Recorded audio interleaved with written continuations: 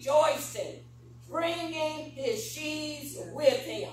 I know we all want to make it to heaven for ourselves. Oh, yeah. But we also want to be able to carry somebody else along with us. Yes, yes. Oh, yeah. We're left here as his witnesses. Yeah. If we didn't have a job to do, as soon as we accepted the Lord, he could have zapped us on up out of here. Well, but we've got to work while it is day. oh, yeah. For the night cometh when no man can work. You know, we look at what's going on in the world today. But it's on us. It's on us. Because in 2 Chronicles 7:14, the word of God says, we want to blame it all on the sinner. Okay? Yeah. But the word says, if my people, which are called by my name, would humble themselves and pray and seek my face and turn from their wicked way. Thank you. Turn from their wicked ways. Then I will hear from heaven. I will forgive their sin and I will heal their land. Hallelujah, Jesus. It's on us. In Genesis 19, okay, when God saw the wickedness of Sodom and Gomorrah, and he was going to destroy the city, he sent the angels to see if it was as bad as what it looked like coming up before him.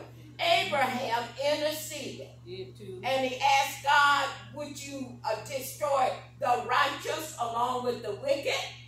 And he took it to God and said, if you find 50 righteous men, would you spare the city or not destroy it? He took it on down to 45. And then finally got it down to 10. And couldn't find 10 righteous people. So that's why it got destroyed. But here we have more righteous people all over the world. And more than 10. You know, so we've got to keep doing the work that we need to do. And we're so quick to blame it on what the sinners are doing. But even back in the days in Jesus' time, and before that, back at the beginning of time, you had people worshiping idols. But it was when God's people started worshiping idols that you got in trouble. So we've got to do what we've got to do. Quit passing the blame on them because an unsaved person gonna do what they do. Didn't we? Yeah, we got saved. Yes, we did. We did. Yeah. But God is looking at us. Yes, ma'am. Okay, let's go to St. Luke, the 8th chapter. Put the focus where it belongs. All right. St. Luke 8:11 says, now the parable is this. The seed is the word of God. Yeah. We've got to spread this good news of the gospel all over the world. And as we make converts, as people are converted to Christ, then they won't be doing all of those sinful things anymore. We need to go and make disciples. St. Mark 16:15. I quoted it real quick. St. Luke 8:11 says the seed is the word of God. I just had that one verse. St. Mark 16:15, and this is the Great Commission. And he said unto them, go ye into all the world and preach the gospel to every creature. He that believeth and is baptized shall be saved. And how can they hear without a preacher? How can they preach except they be sent? How can you believe in somebody you never heard of? That's right. But he that believeth not shall be damned. That's right. All these signs shall follow them that believe in my name, Jesus said. In his name, in my name shall they cast out devils. They shall speak with new tongues. They shall take up serpents, and if they drink any deadly thing, it shall not hurt them. They have an assignment. We've got one too. That same assignment. They shall lay hands on the sick, and they shall recover. Hallelujah. That commission still stands. It did not end with the disciples of Jesus. We're supposed to still, everybody, be disciples, those that are saved, a disciple or a learner of Jesus Christ. That's why he said, take my yoke upon you and learn of me. Oh yeah, it's a learning way. Nobody knows it all. Let's go to St. Luke 14. And we'll begin at verse 12. All right.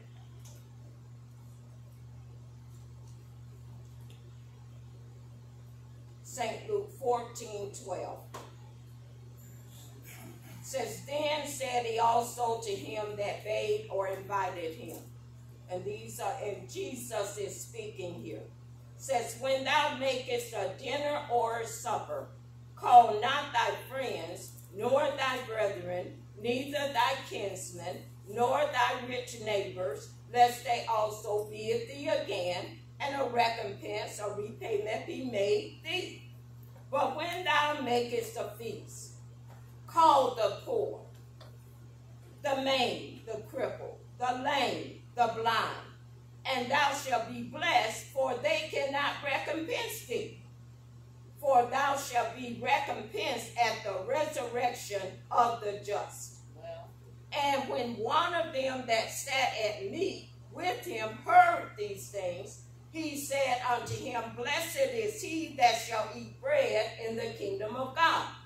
Then said he unto them, a certain man made a great supper, and bade or invited many, and sent his servant at supper time to say to them that were bidden, come, for all things are now ready.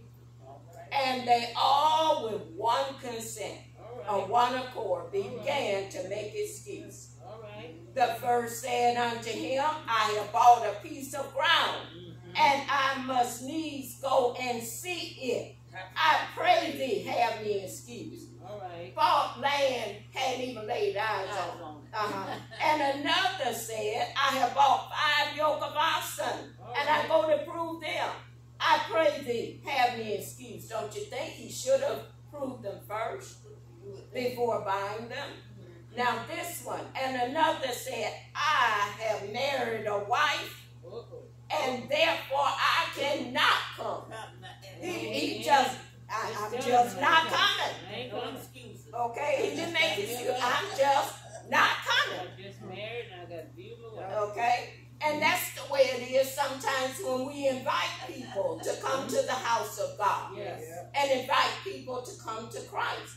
You know, some people say, I got to get myself together. As you all always hear me say, you can't get yourself together. That if we could, then Jesus, there would have been no need for him to come to save us. You know, and then others just say, I'm not coming. Yes, ma'am. I just ain't coming. Just not ready. So that servant came and showed his Lord these things. Then the master of the house, being angry, said to his servant, go out quickly into the streets and lanes of the city, and bring in hither the poor, and the maimed, and the halt, and the blind. And the servant said, Lord, it is done as thou hast commanded, and yet there's room. There's a song that says there's room at the cross for you. Though many have come, there's still room for one. There's room at the cross for you. All right now. Okay? And the Lord said unto the servant, go out into the highways and hedges, and compel them to come in. Hallelujah. That my house may be filled. And to compel means to drive or urge forcefully or irresistibly. Sometimes we have to just remind people what times we're living in. That's very true. And let them know they need to run for their lives. Some are seeing their friends shot down and mowed down and still yet won't consider what has happened, that, Lord, it could have been me. And where would I have spent eternity? My God, my God, my God. Okay, and the irresistible power. To me, that's showing loving kindness. You just love them on into the kingdom to where they can't resist.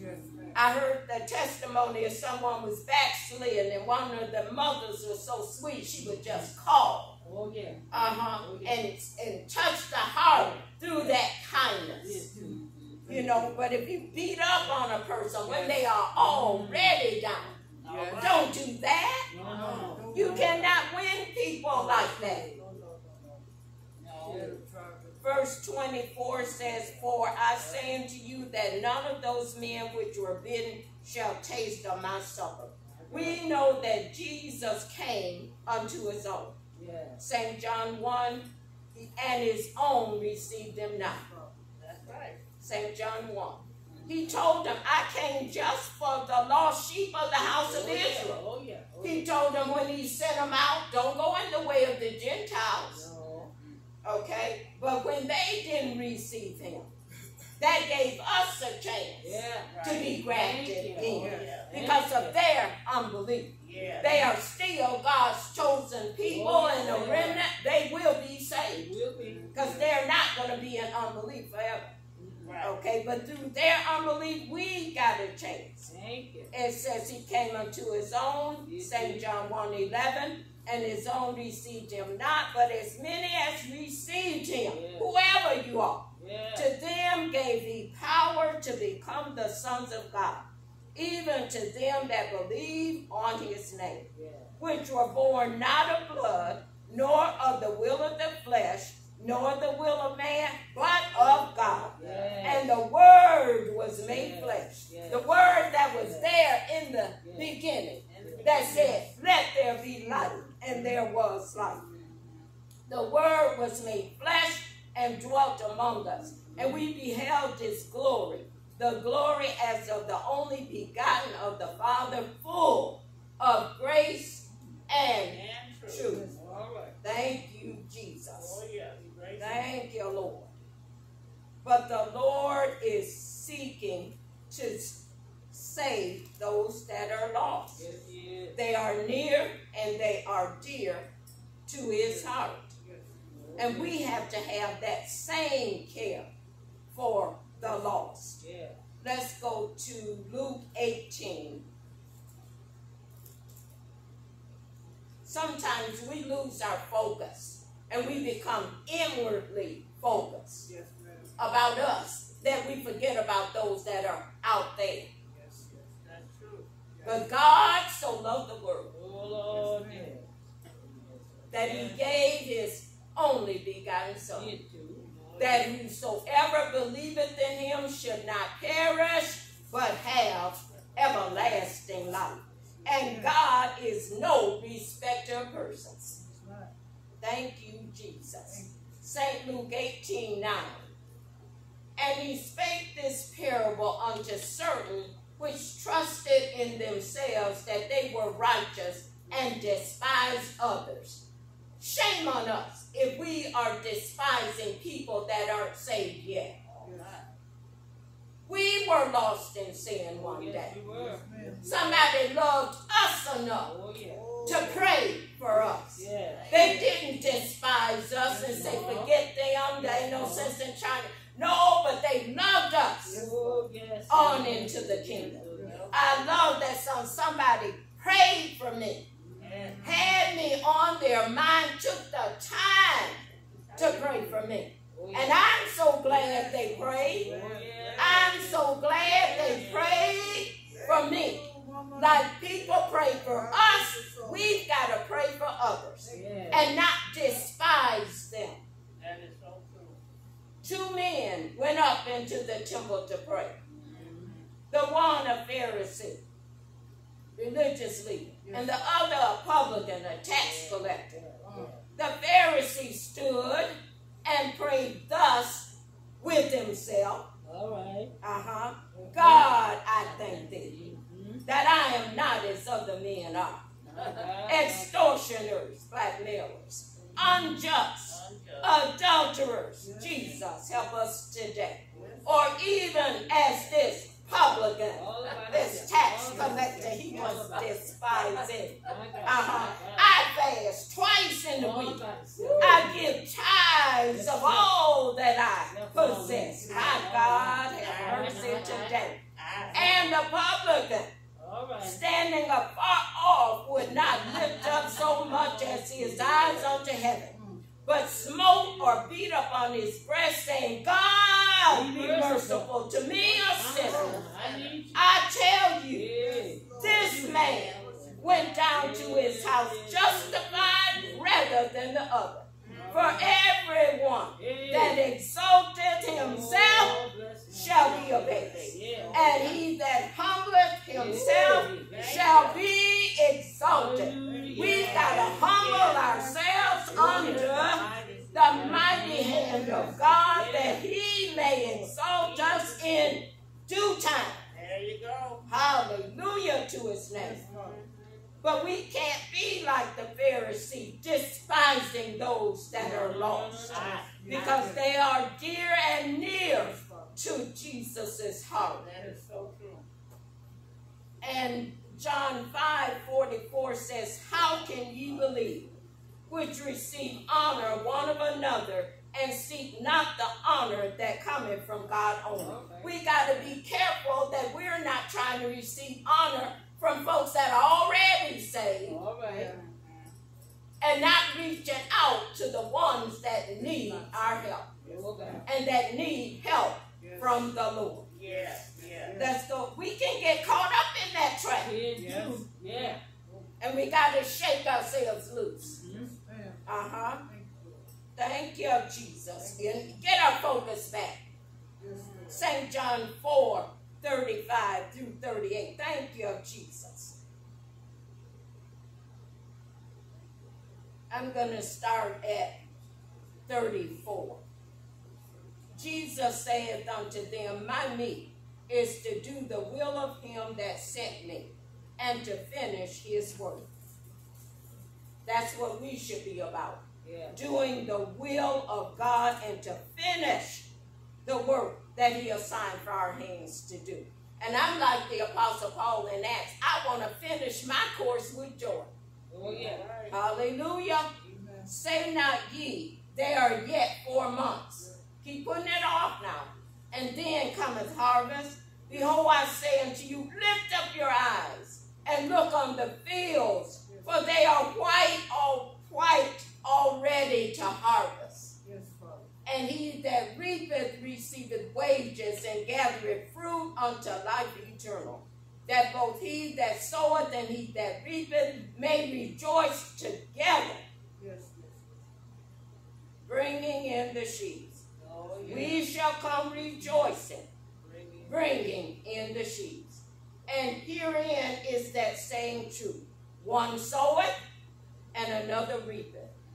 Jesus said, I sent you to reap that whereon ye bestowed no labor. Other men labored, and ye are entered into their labors. Sometimes when you go to witness to a person, you will be confirming what others have already said. And they may just need that word from you to make up their mind to come on in and give their heart to the Lord. So, saints, the heart, there are so many unchurched, unsaved people out there. I love fellowship. We're supposed to fellowship with one another as believers. But we shouldn't just do just that. We've got to go out and bring them in. How many people cross your path when you're out and about? Think about it. I try to encourage you. Carry some daily bread. And if you see somebody and you feel led, hand it to them. Especially if it's someone seeking alms.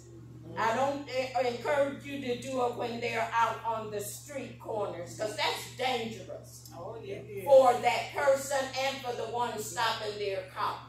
And so I just pray, for them, that God will show them a better way. Okay? And he will make a way for them. Matthew 9, beginning at verse 9. And Ashley, I'll cut out what, thank you for recording. I'll cut out what needs to be cut out. I just want to make sure I get the word out. Bringing in the sheaves. Matthew 9, verse 9 says, and as Jesus passed forth from thence, he saw a man named Matthew sitting at the receipt of custom. And he saith unto him, follow me. And he arose and followed him. And it came to pass, as Jesus sat at meat in the house, behold, many publicans and sinners came and sat down with him and his disciples. Right. And when the Pharisees saw it, they said unto his disciples, why eateth your master with publicans and sinners? See, they did not have a heart for the lost. Right. We have to be so careful that we don't get a religious spirit. The Pharisees had a religious spirit. They were self-righteous and despised others. But when Jesus heard that, he said unto them, they that be whole need not a physician, but they that are sick. But go ye and learn what that meaneth. I will have mercy and not sacrifice. For I'm not come to call the righteous, but sinners to repentance. Thank you, Jesus. I was one of those sinners that came to repentance. And there's a song that says, but I'm glad I'm one of them. One of the saints today. I once was lost in sin, but thank you, Jesus, for taking me in. Thank you, Lord. So we've got to be careful and mindful that we are not despising others. St. Matthew 13:24. Another parable put he forth unto them, saying, the kingdom of heaven is likened unto a man which sowed good seed in his field.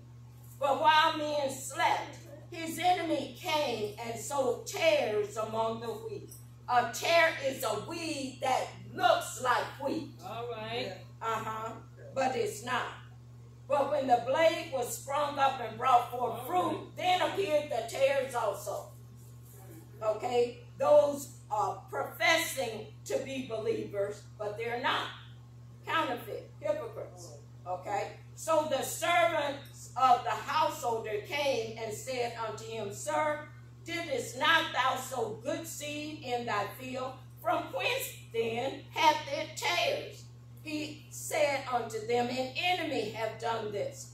The servant said unto him, wilt thou then that we go and gather them up? But he said, nay, or no, lest while you gather up the tares, ye root up also the wheat with them.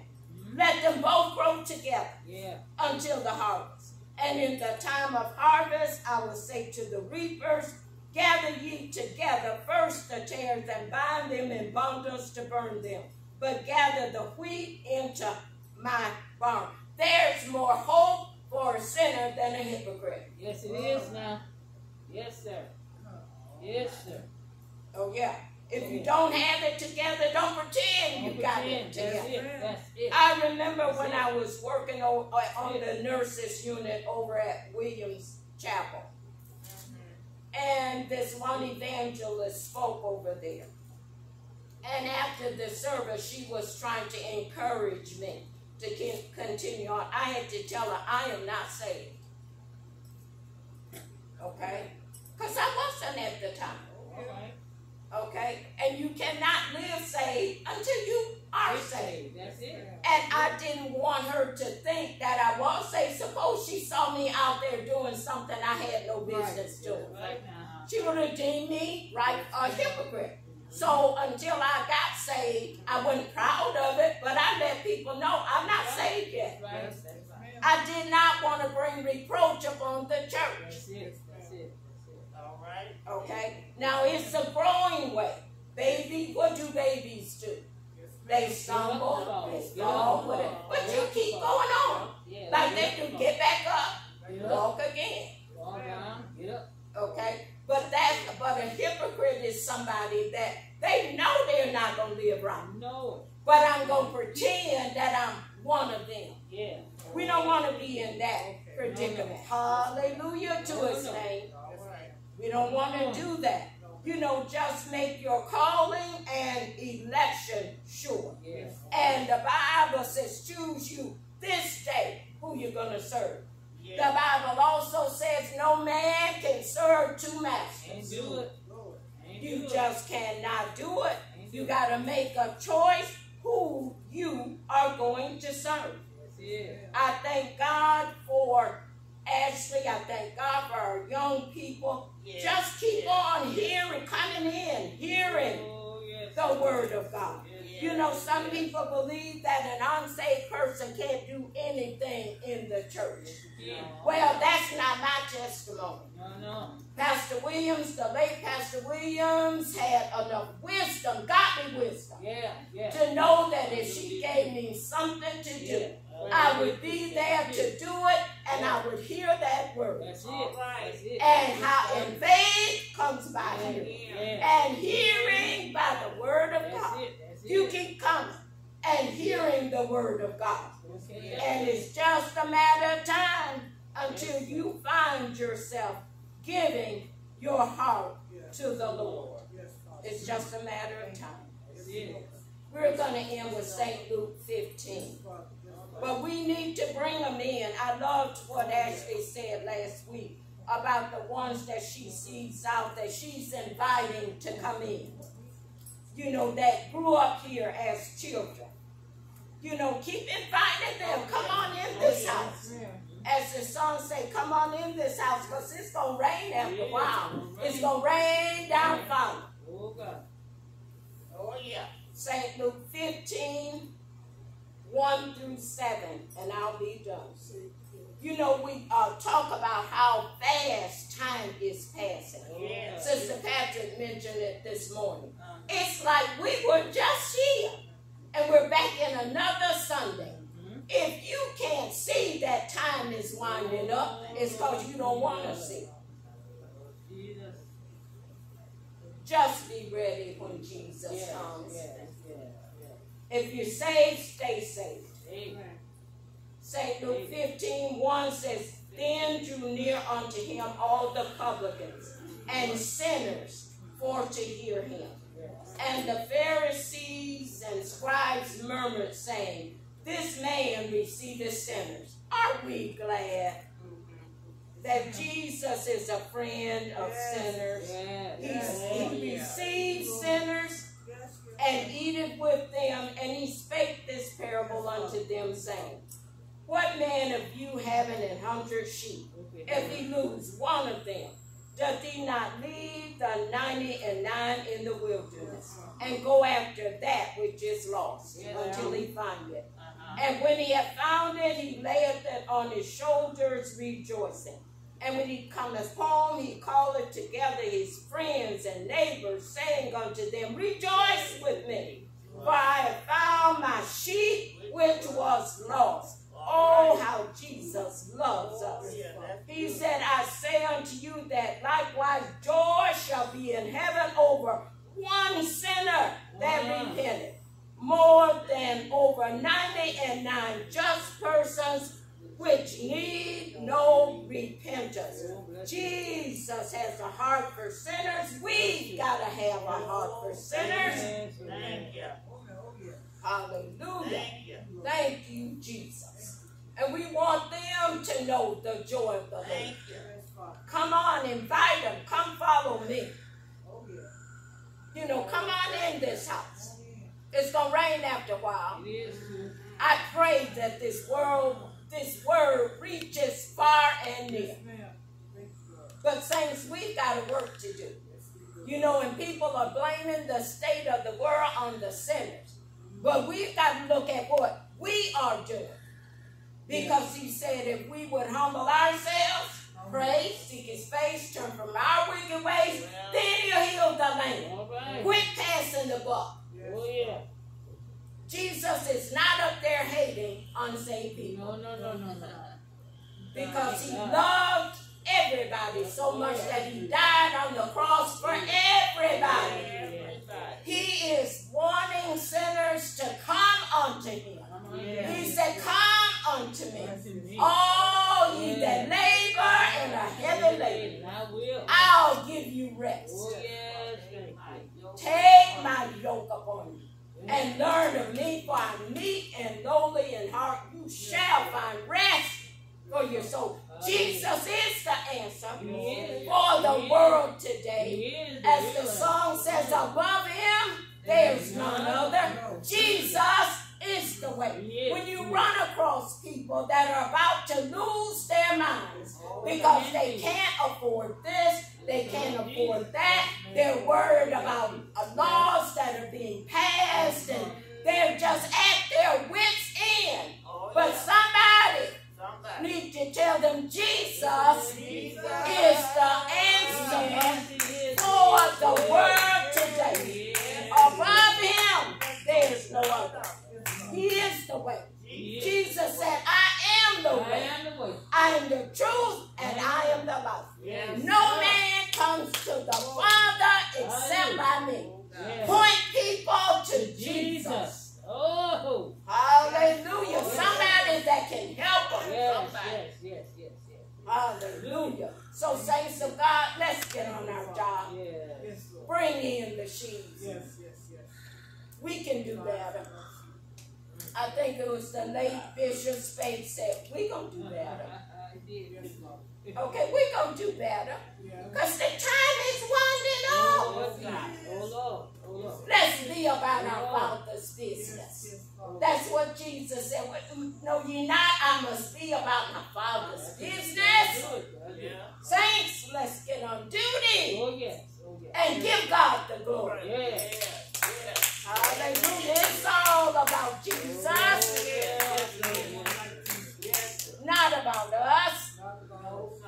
But saints, just try to point people to Jesus. Give them the word, but also invite them. Come on in this house so they can hear the word of God. Because if you lead them to Christ, they still have to be taught the word of God. But saints, let's realize time is short. We've got to get busy.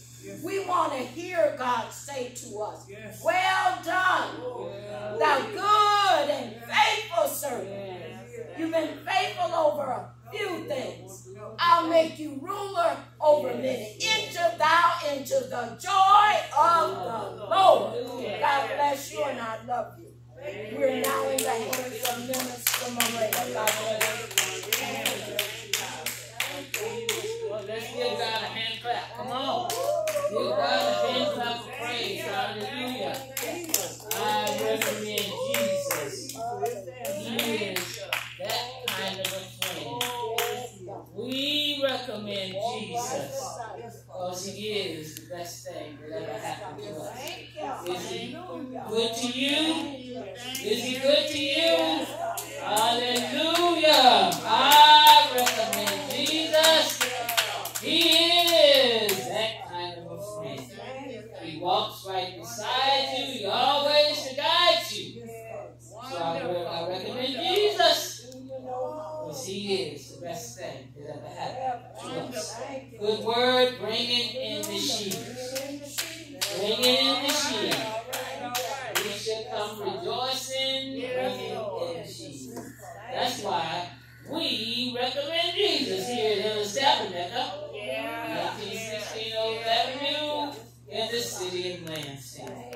We praise God for the word of God this morning that was preached on the Ghost, take it to heart. Take it to heart that we recommend Jesus. And he will cause us to bring in the sheep. We have the announcements here for our conference call number. It is 667-770-1373. Access code is 274-487 and the number pound. Call those numbers on Tuesdays at 12 o'clock. We're there with prayer. On Wednesdays, we're there at 6 o'clock with our Bible study. And on Friday nights, that same conference number, we're there at 6 o'clock with praise and worship service. If you don't have a place to go worship on Sunday morning, we're here at 1916 Olds Avenue. We're at the corner of Everett and Olds Avenue, sitting up on top of the hill, giving God the praise. So come on out and visit with us. We'll be happy to see you, and you're more than welcome.